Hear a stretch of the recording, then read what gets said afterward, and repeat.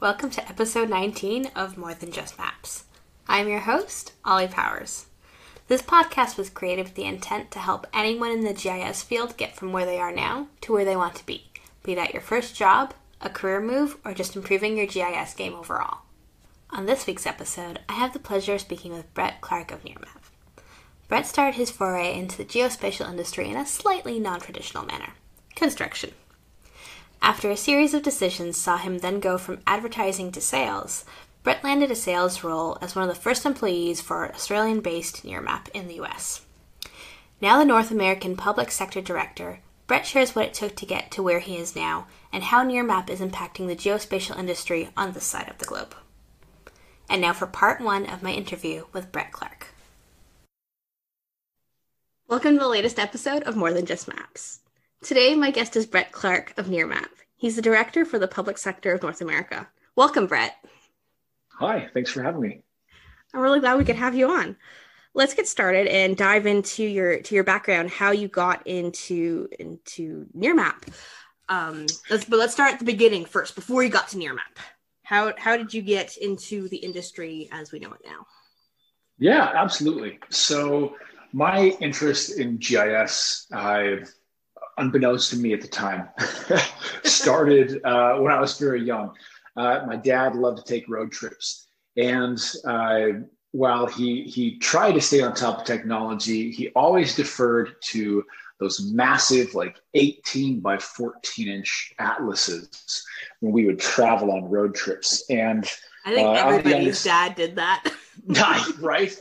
Seriously. And so the trade-off for being the quote unquote navigator was I had direct access to the snacks that he had in the the driver's seat. So I would sit next to my dad and I would be combing through that atlas, and he'd say, he would teach me how to read a map, looking at mile markers or exit numbers, learning interstates and all those things. And still to this day, I could sit down with him and say, yeah, I'm thinking of driving. I live in Indianapolis. I'm thinking of going down to Tampa.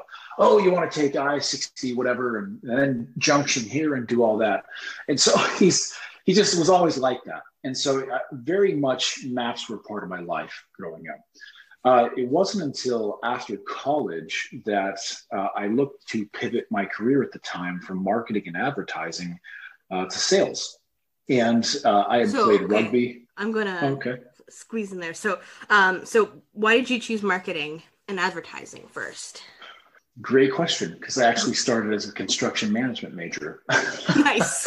So kind of been all over. To be honest, I had always loved engaging with people. And on a whim, to fulfill an English credit or something like that, I can't remember why, I took an intro to advertising class. I can still remember Comms 230. And we sat down and we watched a clip. The very first day, the teacher said, if you want kind of the basic idea of what advertising is, I think this is a great clip. And he pulled up the clip from Mad Men, that show from AMC, which is great, which I came to love and watch. And I had never seen it at the time. And it has Don Draper talking to the guys at Kodak about their little, what became known as the carousel. But it was a wheel that had slides, and you could press a button, it would pop the slides in and out so you could view them very easily. And it just inspired me. I just was like, this is my calling. It was almost on the level of like a spiritual experience. I thought, okay, I am definitely not meant to be a construction management major. Okay. This is more in line with what I want to do. And so after that class, I had probably a 2-hour break in between that and my next class. And I walked over to the admissions building and I changed my major. So that got me down the path of marketing and advertising. And as I went through it, I enjoyed it. I loved what I was doing, but I quickly realized two things. One, I want to interact with people a lot more. And two, I want to be able to have, my ability to provide a better life be more mathematical rather than based on someone else's opinion, which simply means the more effort I put in, the more output I can expect. Yeah. And so that eventually led me to sales, where it's, I can push really hard. I can work really hard, and that will eventually the sales gods will smile on me, and we can provide better for the family. So an old rugby buddy of mine from college said, I have a friend who is looking to start up a sales team for this mapping company. And they're out of Australia, but they're setting up an office in Salt Lake City, which is around where I lived at the time. And I said, okay, I've always liked maps. Sure, let's talk to them. And that was Nearmap. Okay. And that was 5.5 years ago. And so I started as a junior level inside salesperson, one of 8 people in all of Nearmap US. At the time, I called them gerbil cages, but we had these little cubes that were maybe 2.5 feet wide by 1.5 feet deep. I'm a rather large person, and so I felt kind of like Mr. Incredible in his car, spilling out of my desk, making calls and talking to people about things that I really didn't know. And I have to just give a general thank you to the GIS community for being patient with me, but also answering a lot of my questions, because oftentimes I would go in and ask, they'd say a term, what is this in Web Mercator, or what's your projection? I'd say, I have no idea what you're talking about. Can you please enlighten me on what you mean? And they were great at explaining it. And I really came to develop a passion for GIS in general, but also aerial imagery. So that was my path to Nearmap. It was a long and winding road. Okay, cool.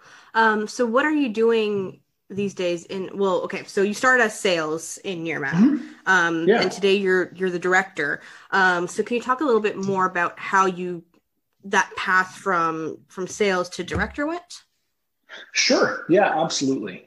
So as anyone that has been following Nearmap for the past few years can attest, we've grown up a lot in a lot of ways.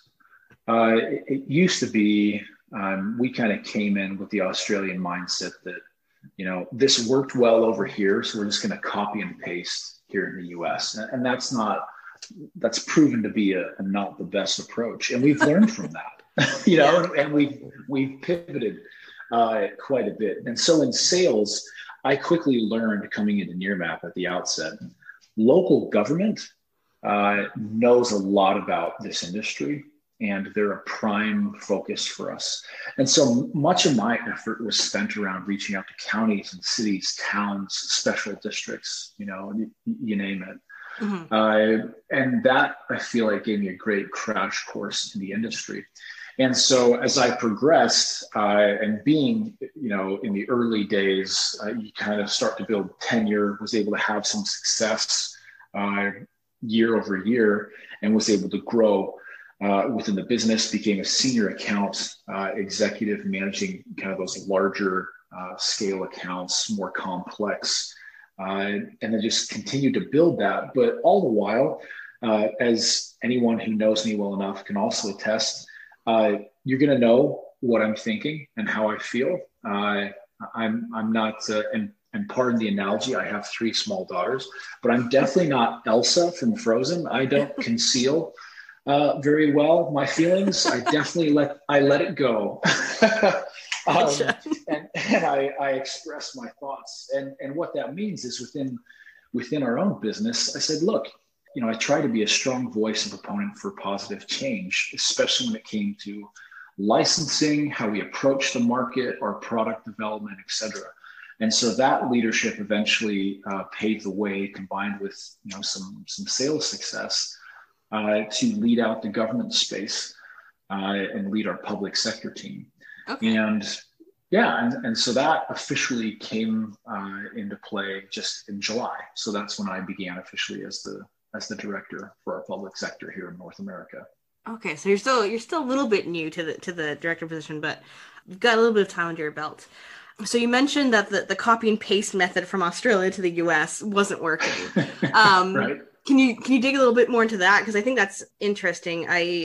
When I went to Australia when I was still in my undergrad, which was fantastic, and if anybody can go to Australia, I would definitely recommend it. It's so much fun there. But they kept saying, oh, you're from Canada. I'm actually from Canada. Oh, you're from Canada. So Australia is like the US and New Zealand is like the Canada of the Southern Hemisphere. You say it didn't work, but are there similarities between Australia and US and the US that do work, or what was actually going on there that just wasn't working? Sure. Yeah, that's a great question. I can certainly expound on that. So, in general, the Australian economy is much smaller than the US. That's just a statement. I have to be cognizant that if any of my Australian brethren or sisters listen to this, I want to not misspeak. But no, they basically Nearmap over in Australia has the same dominance as Esri does, for example, globally. Right? It's just that's de facto GIS system, and in Australia, aerial imagery, you get that from Nearmap. That's just kind of what you do. You know, okay. It's that commonplace, relatively speaking, obviously within the industry. So there was a very well-established business. It's a public company there. So we do have, shareholders and a board and everything like that on the ASX, the Australian Stock Exchange. So it was a well-oiled machine. Well, in the United States, no one knew who we were 5.5 years ago when I started. I just had to spend time helping people pronounce the name right. I didn't think it was that hard. How were people trying to pronounce it? Well, it was just so foreign, They're like, wait, Nearmap? What? No, it's an N. Like Nancy. So, it took some time, but we were we were new. And the US for us was very much like the Wild Wild West, virgin territory. In a lot of ways, we're stepping into places that had relationships with an existing provider, or providers that have been going on for, a decade and a half. And you have this new upstart company coming in saying, we have a totally new way of doing things. And to be honest, the Australians were onto something because Nearmap is quite innovative. What they identified as kind of two key parts. We can build way more effective aerial imagery camera systems, mm-hmm. and we can have a very innovative business model. And when you combine those, that's really the value that Nearmap brings. Our chief engineer at the time, who's since retired from the business, he was the third most patented person that are alive ever. Oh, wow. Held many, many patents. And many of those dealt with camera systems and things like that. And so we hold a lot of patents around the ability to fly at much higher altitudes, but maintain the same resolution as you would get from fixed wing aircraft, which we also fly at much lower altitudes. And so that's actually really neat. Yeah. So are you guys, I'm assuming it's going to be digital photography that you guys are doing, correct? Correct. Yep. Okay. Yeah. I actually had a course when I was doing my graduate work for remote sensing. This guy just wanted us to have the history. So we actually he was going way back to film aerial photography. And we had to know all the different layers of film and all these crazy things. We're like, how is this helping us now? Everything is digital. It was really cool to learn that stuff. But at the same time, the industry is progressing to what you've got now. So exactly. And I know this is probably trade secrets, but how are your cameras different than regular cameras? Because I remember you, I think it was you who had done a presentation that I was listening to for somewhere, and you guys did mention that you created your own cameras, that you did your own lenses. Everything is in-house with you guys, which correct. I had no idea at the time. I had used Nearmap before. I'd heard of it, used it before. I knew it was a pretty good product, but I was kind of blown away by just the amount of self-sufficiency that Nearmap has for itself. You're not outsourcing things. Nope. So you mentioned that you can fly higher and keep the same resolution. But what else are your systems doing? Sure. Yeah, and I can go into that with some detail without giving away the 11 herbs and spices of Nearmap. Sure. So you're absolutely right. So from a technical perspective, it's not the camera system really that's the most unique. What I would argue is our most valuable patent is what we call hypervision, and that is our proprietary and patented ability to rapidly orthorectify and georeference imagery, and to do almost 100% automated orthorectification. So we can take terabytes of data and process full color digital aerial imagery that's completely referenced and orthorectified in a matter of a few hours. So we can take, about 1,500 to, let's say, 3,000 square miles of data and churn that out in a matter of hours rather than months, which is the standard industry turnaround time. Yeah, which is just blowing my mind, because understanding the processing behind all that stuff, and having done just images that we used, one of the places I used to work, we had a drone, so we'd process our own images, and just understanding even just those images that were for a small area, the amount of computer power, the amount of time we needed for that, the fact that you guys can do that in hours is insane. Yeah. Yeah. It is very unique. And then we have two major delays that usually happen within that processing timeline. One is simply getting the raw data files from the belly of the plane to the processing center. That's the longest delay. And the second is for doing generic QA/QC throughout standard areas in every survey and collection, which is done in-house as well by our staff. But it is quite rapid. So after, I think it was Hurricane Matthew, that came through on a Thursday. Luckily, that was not luckily, but for us, it was a very wind-based hurricane. And so Friday morning was bright, crisp, clear. So we got out, flew Friday morning through kind of the key hours of the day, and then sent that data off. And we were able to process ortho imagery, oblique imagery, and 3D data, which we collect. And it was live by about 1 a.m. Saturday morning. Oh my gosh. It was about a 14-hour turnaround time. That is incredible. Yeah, that was the full content stack. And so that ability to chunk through a lot of that data is pretty amazing. Our camera systems, we do build them in-house. We do not buy generic things like a Leica system or a Vexel camera. We have a whole floor in our office tower in the Barangaroo area of Sydney that is dedicated to camera construction engineering. And so there's parts laying everywhere and all these things. We have some machinery or something that allows us to actually polish the lenses and the mirrors that we use in the system. But they're all custom built by our team in Australia.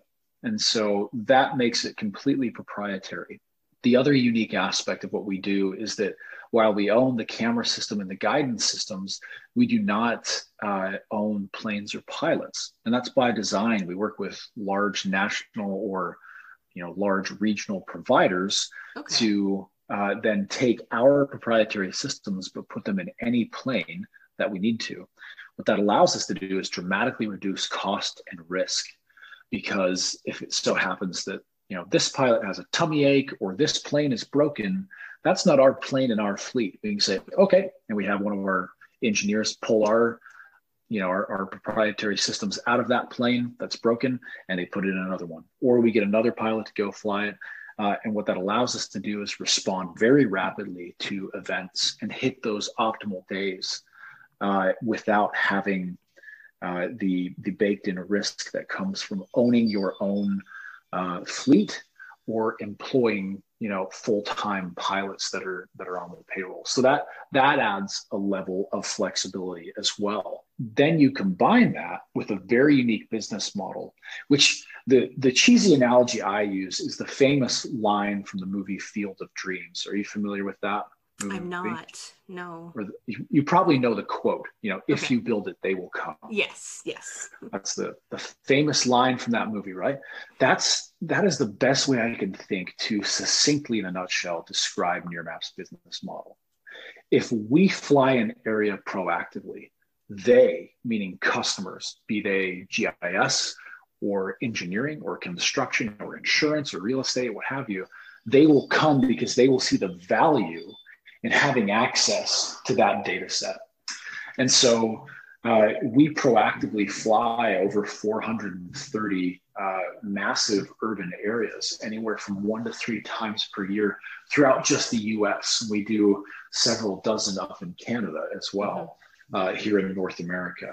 That's completely unique, and it changes the industry. So going back to your original question about Australia versus the US or North America and how that was different, that was very innovative. Because if we're being honest, in the US, what we were doing was we're going to put out an RFP, which no one likes to do. Let's be real. You're not going to deceive me. No one likes writing them. No one likes responding to them. And they certainly don't like sifting through them.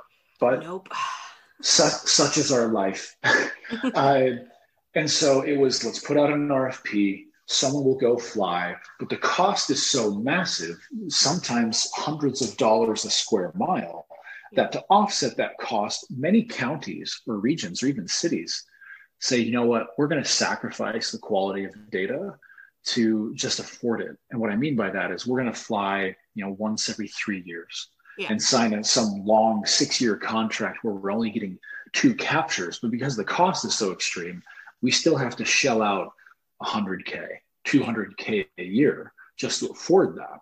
Mm-hmm. That's insane.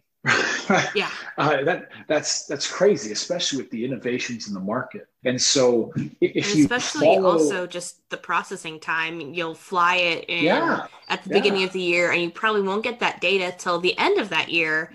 And by that point, a lot has already changed that from the images that were originally taken. Yeah. To that point, I have a good friend that I have known for years. He was one of the first people I reached out to when I started at Nearmap. His name's Keith Caldwell. He's in the GIS team up in Lake County, Illinois. And he told me, he said, we got flown by an existing provider in, I think it was March or April. And he said, Brett, I remember being at the Christmas party that year, and someone said, hey, we got the initial data delivery from the flight, and thinking that was pretty cool and that was pretty fast. Mm-hmm. I'm thinking, yikes. That's 10 months later. Yeah. That's insane.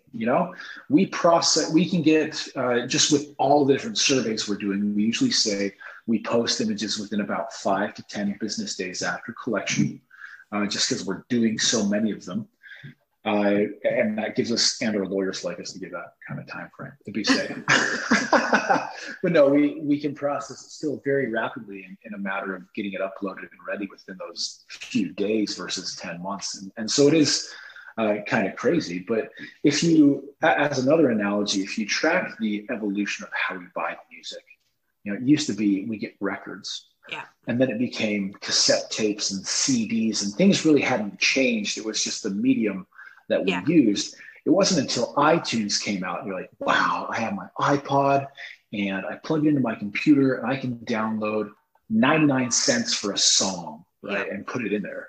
Well, now that's changed. Now you pay $10 a month and you get access to any song you want globally. I mean, you have access to everything. Yeah. And so Nearmap is taking that subscription model or that as a service model and applying it to an industry that people hadn't thought of, and that is GIS and aerial imagery. Yeah. And saying, hey, we can update your data and you can have access to all of this information. And yes, while you're paying for it on an annual basis, it's typically dramatically reducing the cost or taking what you were spending and giving you 2-3 times the amount of data, or anywhere from 2 to 4x the resolution that you were used to. No, and it just takes so much off the customer too, having to have the storage, having to have the capability to access the data and see the data for the previous flights. Having worked in local government, and okay, we've got imagery that goes back this far, and you can go back to the furthest one, and it's awful because the resolution is so bad on it. And you're like, well, I need to compare this to this, and you'll take the current imagery, which is a little better, probably not the greatest, again, because of all the things that you mentioned regarding cost and how local governments have to go about getting this data. And you'll be trying to do analysis from the past imagery to the current imagery, and it's almost impossible to do it just because of how bad it is. And at the time it was great, but and so you need the space, you need to store all that stuff. files were bigger back then. It takes forever to load that stuff. And with the system you guys have, it's really neat because you guys have not only are you providing the data, but you have that viewer that you guys have, and you make it so easy to do everything. If you haven't noticed, I'm definitely a fan of Nearmap. Well, that's good. That's good. To touch on that point you brought up with storage and things, we work through Amazon Web Services currently. We occupy, I believe, 2 to 3 petabytes of data on their servers, a massive amount of information. And part of the reason that data storage is so large is because we don't delete old captures. We maintain them in the cloud so that you can more easily call up those historical images and run those comparisons more easily. And so in places where we've been flying for many, many years, let's say Sydney, Australia, you can go back as far as 2008, 2009, and see all of the historical collections. And down there, because the sun and the climate is so much more conducive to collection, we actually fly anywhere from 4 to 6 times per year. Oh, and wow. so all of those collections, which are sub 3-inch resolution collections, all of those are maintained in the cloud and readily and easily accessible to you. And so it's a big advantage being able to be cloud-based. We then combine that with being, for example, an Esri Gold partner, one of a relative shortlist globally. And we can integrate into their portal, their enterprise suite through AGO or within ArcMap, for example. So it's not just that you can pull us in through the viewer, but you can integrate us into existing applications. So, and that's an advantage of us focusing on being a content provider. Part of being a content provider is finding the best, most streamlined, easy to use path for you to be able to use the data. And that usually happens through something like an API, that web connection. So we've put a lot of focus and development and effort on doing that. And then peeling back that onion a bit, going into your comparison and change detection and analysis, what we've begun to do is to say, okay, what else can an image pixel tell us? And how can we take things like computer vision and artificial intelligence and extract the inherent knowledge and value from those pixels? You might know where I'm going with this, but Nearmap has launched what we call our AI product, which is essentially our data science team has developed advanced algorithms to allow us to automatically extract building footprints, vegetation layers, impervious areas, even detecting things as granular as like a light pole or power lines and things like that. And the general rule of thumb with that is if you and I can sit down and say, you know what, that's a manhole cover, and we both agree we can accurately circle manhole covers, we can train the model to do the same thing. And because Nearmap data is all collected at the same resolution everywhere, the algorithm, that's one less thing to have to take into account with the algorithm. Yeah. And that's an advantage to local government and other users as well, because as you'll know, working with counties, for example, hey, you know what, we can afford to get, like 4-inch resolution in our urban areas, but everywhere else, let's just do 9-inch. Yeah. Well, if you're trying to do an analysis, that's dramatically different data, especially for a computer to manage, looking at those different image qualities. But with Nearmap, because it's all the same resolution, it can automatically chunk through that data. So we did our initial run of the entire US and Australian footprint on just 12 attributes. And we did that in about 2.5 weeks. So that was, I want to say, over 1.5 million square kilometers of content that it chunked through and extracted that data. That's insane. We forgot to tell Amazon we were going to do that. And so we actually crashed AWS globally for a little bit because we spun up, I think, over 1,000 CPUs or something at once. Oh my gosh.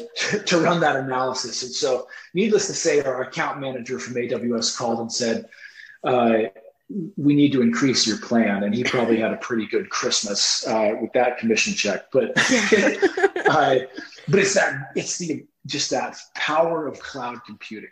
And the message I share with a lot of GIS people is it's okay to trust the cloud. Esri is pushing there. ArcMap, rest its soul, will be deprecated soon, and things will be migrating to that.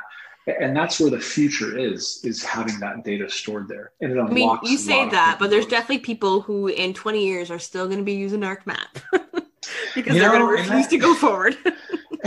And that's okay. There's still people that bust out a typewriter here and there, and bless them. But you know what? There will always be some needs, because sometimes, and I see this in the industry a lot. I get this question often. Well, this question around, well, if it's a subscription and we don't own the data, and I say, look, here's what we can provide you. We can still provide you an offline copy. That's going to be dramatically better than any other copy you got before, because it's a higher resolution. For sure. And you can maintain that. So there will probably still be a need to have offline data in some fashion. I don't foresee that going away just for local government purposes, or perhaps it augments into some sort of perpetual license that is very, very cheap.